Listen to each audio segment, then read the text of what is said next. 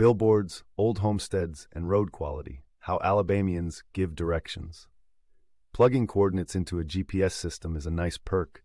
Plotting out a route through an online mapping service is good, but they pale in comparison to asking an Alabama native how to get to the nearest Walmart.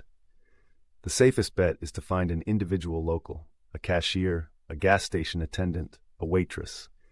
If two or more are gathered together, none of them will agree on the best way to get there. Thank them kindly and walk back briskly. A certain personal injury attorney is on a mission to install one of his billboards every mile on the mile. I won't say his name, but he wants you to call him Alabama.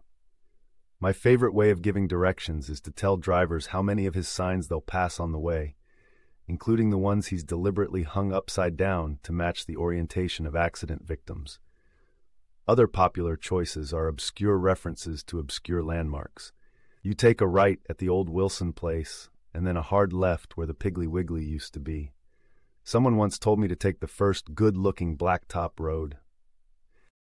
As they say, if you don't know where you're going, any road will take you there.